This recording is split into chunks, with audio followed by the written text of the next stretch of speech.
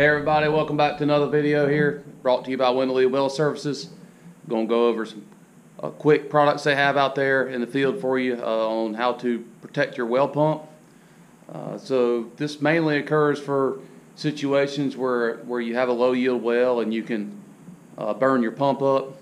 But sometimes it's also good just to kind of have them on there in general, just as a backup in case something crazy happens, or who knows, you never know, you can never be too prepared, right? So we'll go over with this little quick product for you here today. It's made by Franklin Electric. It's called the Pumptec Plus.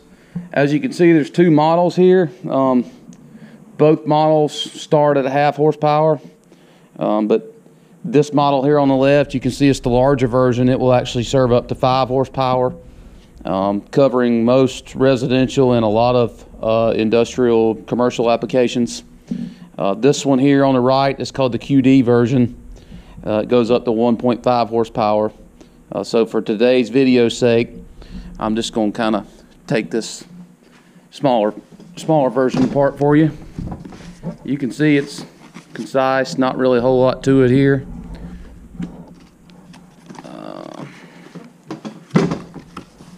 Comes in a nice little box, has an owner's manual in it here for you.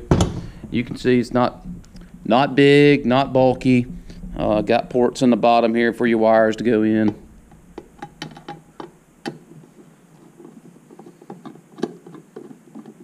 And as you can see here, when I take the cover off, if I can, it's going to try to be aggravating here with me. There we go. Not a whole lot to it. So this top portion obviously plugs into the bottom portion. You can see it's got a little wiring diagram for you, showing you which wires need to go where. But the part I like is this part. This is the actual bread and butter of the system here. You got how this product works is it shuts the pump off on underload. So the top button shows you, you can adjust the underload sensitivity settings.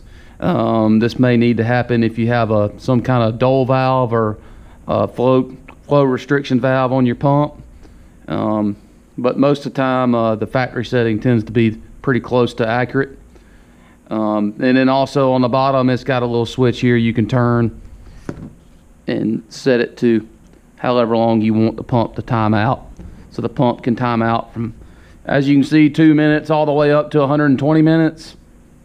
So there's no reset required. This box automatically resets itself.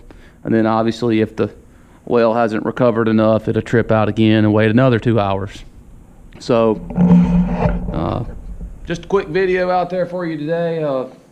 Never hurts to be too prepared on your well pump. Have any sort of protection device on it. I know some pumps made by Grumpus actually have a protection built in them, but if you've got a pump already installed in the ground, these devices aren't that much. I think the smaller version here, you can buy one for a couple $100, so you're not talking about a whole lot of money here.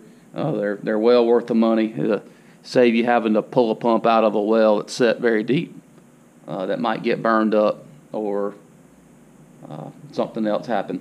So anyways, thanks for watching. Check us out at WendellWellServices.com. Thank you.